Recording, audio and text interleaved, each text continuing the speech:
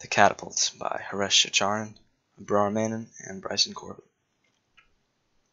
So the problem we had was to set out and create a catapult and be able to accurately run a computer simulation of the catapult and predict the range and launch velocity when a styrofoam ball is launched. And pictured here you can see the catapult we made. We used wood and 2 rubber bands. So here's a video of the experiment. We pulled the catapult back 30 degrees to launch it, and you can see that here.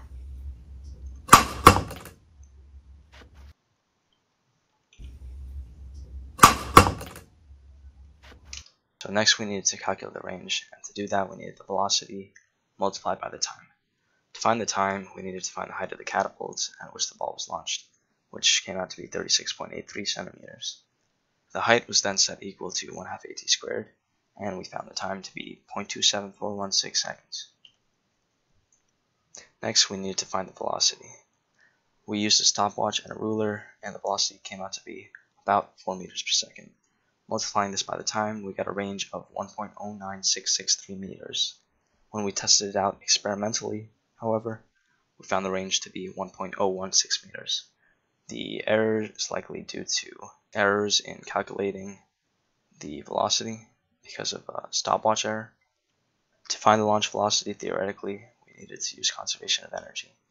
Energy initial equals energy final. So the potential energy from the rubber bands is converted to kinetic energy of the ball plus kinetic rotational energy of the lever arm. To find the potential energy in the system, we made a graph of force times arc length of the rubber band. Now we find the area underneath the graph, and that it turns out to be the potential energy of the system.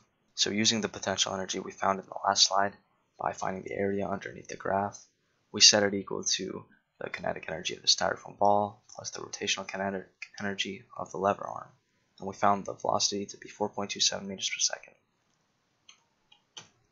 And here you can see a simulation of my computer program.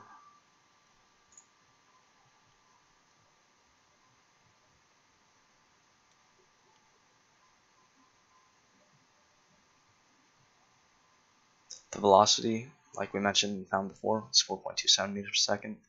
The height launched from was the height of the lever arm, which was 36.83 centimeters. The mass of the ball was about 40 grams, and the radius of the ball was about 1 centimeter. And you can see that the range ends up being 1.172597 meters. You can see that over here, which isn't too far off from our original. And the results of the catapult experiment, as well as the simulation, did agree, albeit there were some minor differences due to the slight inaccuracies in collecting the data. Everything couldn't be perfect or exact, which accounts for the very minute difference in the range. Now there are real-life applications of this project.